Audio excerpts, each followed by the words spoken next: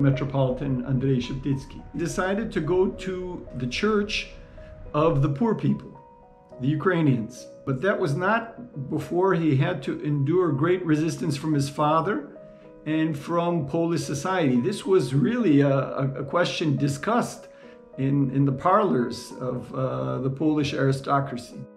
He was from an old Ukrainian family, which in today's terms, his family would be considered billionaires. They were among the nobility of the Austro-Hungarian Empire when Sheptytskyi was born. Sheptytskyi himself was a count. Of course, German was the official language. The family language by that time was Polish, but all the neighbors, the villagers around their estate spoke Ukrainian. And so he grew up in a multicultural setting. From 1901 to 1944, he was the head of the Ukrainian Catholic Church. And he wanted to lift up his people, who were, when he became Archbishop, that part of Ukraine was one of the poorest corners of the Austro-Hungarian Empire. He did raise the socioeconomic level of his congregation. He had a very encompassing, holistic approach to ministry, which touched upon not only the explicitly spiritual questions and moral questions, but social, political, economic, cultural questions. He also worked on the development of kind of a national independence, because it was clear that in the pecking order, the Ukrainians were maybe on the third or fourth rung. The Austrians, then the Poles, then the urban Jews, and Ukrainians were at the bottom of the socioeconomic ladder. They had very few people that went to universities. They couldn't support their children for university studies, so he launched an idea to create a university for the Ukrainians.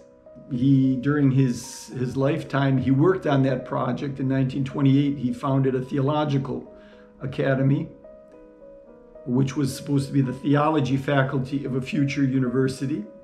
Subsequently, when the Soviet Union collapsed, this Sheptytskyi's idea of the university was brought back to Ukraine in the early 90s.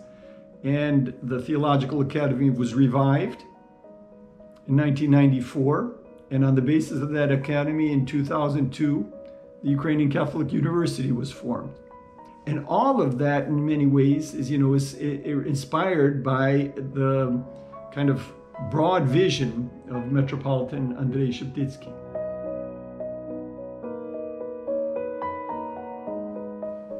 By the time of the Second World War, he was the grand old man, tied to a wheelchair.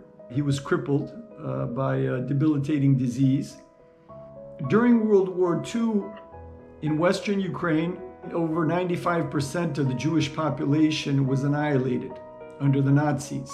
And so Sheptytskyi was caught, along with his people, in this devastating period of history that contradicted everything he stood for. And he did what he could. He couldn't do very much. At the time of the Nazi occupation, he harbored Jews.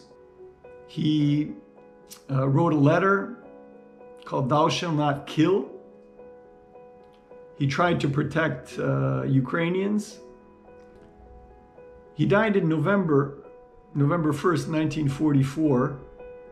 The war had not been over, but the second Soviet occupation had begun. And before his eyes was a devastated landscape, a demoralized population, and a church that was about to be destroyed and rendered illegal by the Soviets.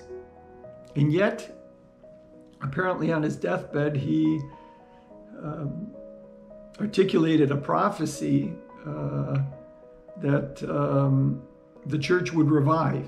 When a superpower like the Soviet Union, was using its propaganda resources to besmirch the legacy of Sheptytskyi, it was easy not to recognize his virtues. So the recognition of Sheptytskyi is something that really is happening only over the last 30 years. I think he's the greatest Ukrainian of the 20th century, and his greatness is still in the future.